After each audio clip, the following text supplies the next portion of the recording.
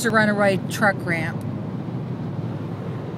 that I think is just nuts when I saw it coming up. I don't know if we can get a good picture. Oh, this one's going up the side of the hill. Yeah, this one's going up the side of the hill, so, and it's crazy how they expect these trucks to stay on something like this. Now watch. They go down this ramp. They go down this ramp, and then they go up that hill, way up that hill. That's crazy. They had another one down here that actually goes off a ledge. Ooh, pay attention. Oh, not right now. Oh my gosh. I'm paying attention there. I'm just holding it. I'm good. Oh, mercy. Angie's drivers make me nervous. Because I picked up my phone and I'm just holding it in my hand. I'm looking at it. I'm having a panic attack. We're going down a mountain. I don't know if there's another runaway truck ramp down here. But they had one runaway truck ramp that went flat, and at the end of the ramp was a pile of sand. Probably like a 6-foot pile of sand.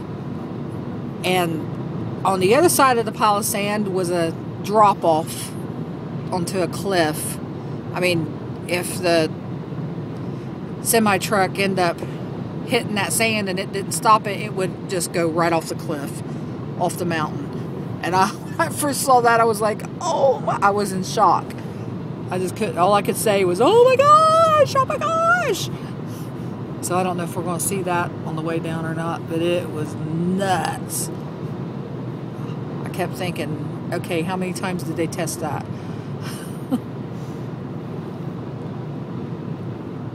But I don't know if we're going to get close to that or not.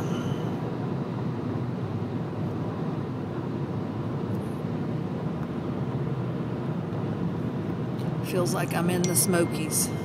I'm sure this system's a part of the Smokies. It's the Appalachian Mountains.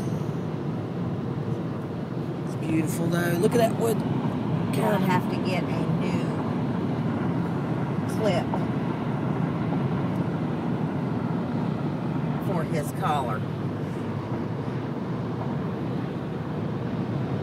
We're at Sulphur Springs, Green Sulphur Springs. I'm We're in 3 West hours Virginia. Away from home. Period. We are in West Virginia. Oh, better not take a picture of the dude next to it. And it's real country up through here. My dog's listening. I love it. So pretty. Oh.